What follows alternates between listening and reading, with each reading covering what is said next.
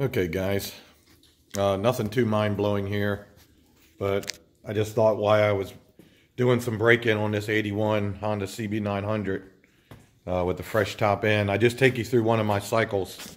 It's, like I say, nothing mind-blowing.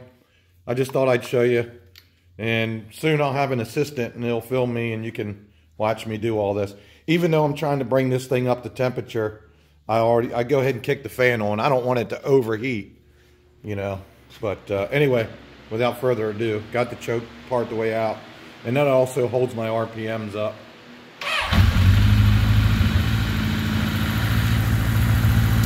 And then after I start it, I always put a little more gas in here. Okay,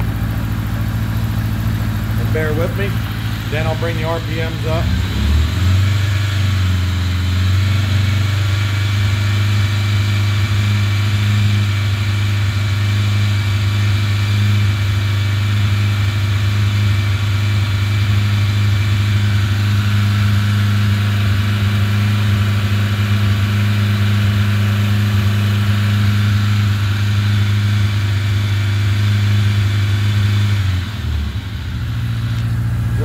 Gas.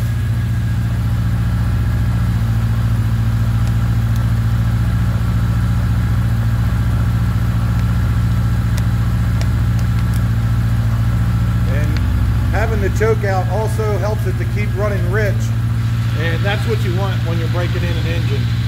When you're fresh rebuild, you don't want to lean it out.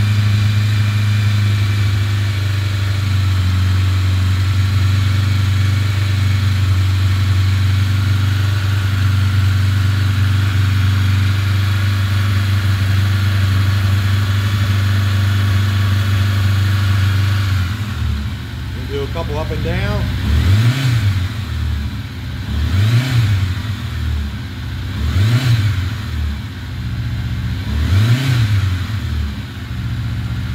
And bam. So this is towards the end of the initial break-in. What I've been doing for the past couple hours while I'm cleaning up my mess is at first I just run it right off of idle, you know, just a little bit above idle, and then shut it off, and then do that again. I do that about 3 or 4 times.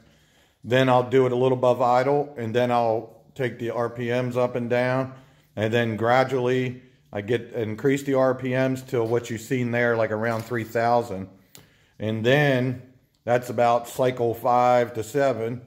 And then what I start doing at that point is then I do what you just saw there. I start holding it open for a good while and get a lot of heat in the engine, and then I'll steadily increase those RPMs and hold it open until I get the rings broke in real well. So that's what I'm doing right now, breaking in the rings.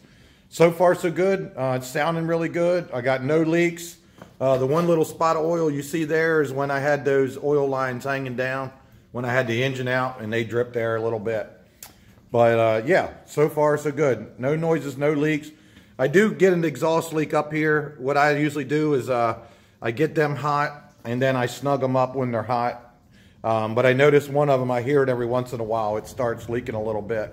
So, you know, that's just part of the process. Everything's running really smooth. Everything's going well. It hasn't blown up, and oil hasn't gushed out. So I'm going to call that a success. Can't wait to get it all together and test ride it, but just like I said yesterday, we had all kinds of ice and snow and stuff. It's nasty out there, so oh well. We'll get to ride it, I hope sometime this week. Clears up. Definitely need to test ride it.